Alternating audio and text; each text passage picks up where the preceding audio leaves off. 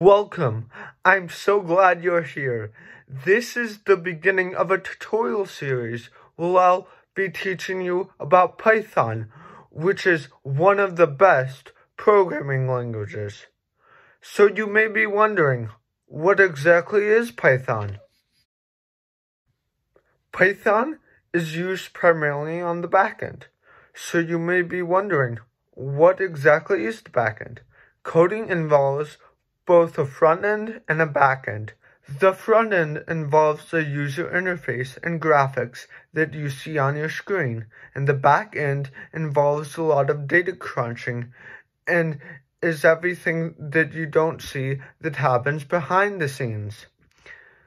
Python is commonly used for web development, data analysis, machine learning, artificial intelligence, and so much more. So let's dive into exactly where it's used. What companies use Python?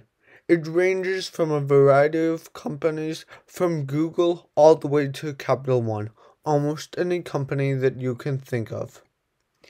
And it's in almost every single industry, from ones like tech and electronics, to education, to even insurance. So if you want to learn Python, you can go into any industry. And what makes Python really unique is that it is the fastest growing language. So if you go on the internet and search something about Python, you can almost always find an answer because there's a vast community. And Python's in demand. There are 64,000 jobs open as of 2019. And on top of that, people love it. It's an amazing programming language to learn. So how hard is it to learn Python? What makes Python unique is that it has a very simple syntax. For example, the print function is just print. It's not printf or println or anything else. Python is a straightforward language. You don't have to worry about writing things before the program, such as headers and a main function. You can dive right into the code.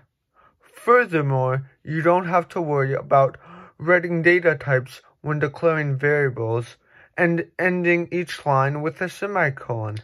This makes it easier to read and write Python. It is a great first language to learn, and you will be glad that you started to learn code with this Python video series. You may be wondering, how do I start learning Python?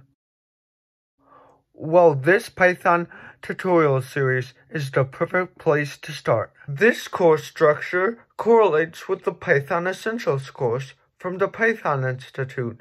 The online course is free and will prepare you to take the PCEP exam and become certified in Python like I am. So if you want to begin that course as well, feel free to use the link below. In this course, I will also include useful projects that will allow you to better understand Python and be able to apply these skills to the real world. So make sure to follow along with this video series by subscribing and hitting the notification bell so that you'll be up to date with all the latest content. Thank you so much for watching. I'm so excited for you to begin this tutorial series, and as always, I can't wait to see you next time.